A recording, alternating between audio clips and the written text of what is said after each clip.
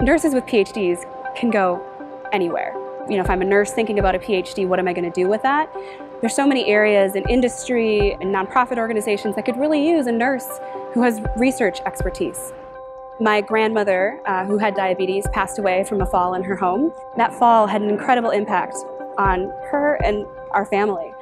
And so I want to be a nurse researcher and help improve the lives of older adults with chronic conditions to help reduce those sorts of situations.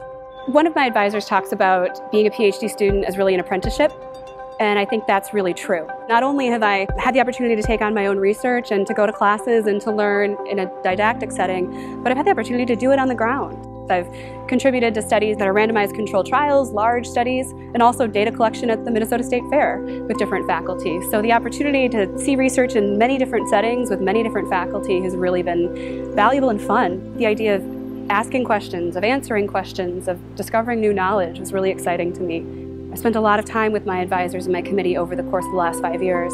They're very invested in me, in my success, also in personal life and feeling that I'm comfortable and that I'm feeling like I'm moving forward. I know these are professional relationships and friendships that are going to last a long time. I think there's a lot of unique opportunities at the U because it is such a big research institution.